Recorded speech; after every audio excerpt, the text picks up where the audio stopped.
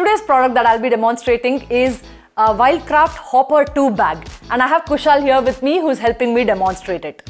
As you can see, the bag it's got nice comfortable shoulder straps. It's got two such compartments on either sides. It's got another compartment here. It's got one more compartment here. One small little compartment here to keep something that you need quick access to. It's got ample space for branding right on the top.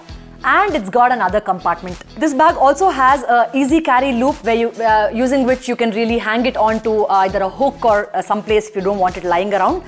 The back and the shoulder straps are completely made out of sweat absorbent material, making it very comfortable for the person who's using it for long hours.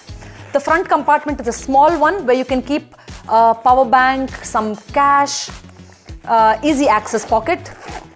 Here's another easy access pocket, not very deep, but does the job in keeping small little things that you need quick access to.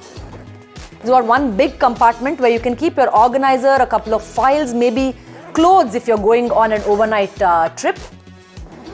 And the final one, which can carry again more clothes, maybe chargers, and up to 17-inch laptop is what this bag can hold. I think this backpack is one of my favorite backpacks because it's super useful for not just those who commute to work, but even those who like to go on weekend trips outside. And such a big branding space right here gets you a whole lot of eyeballs. What do you think about this backpack from Wildcraft?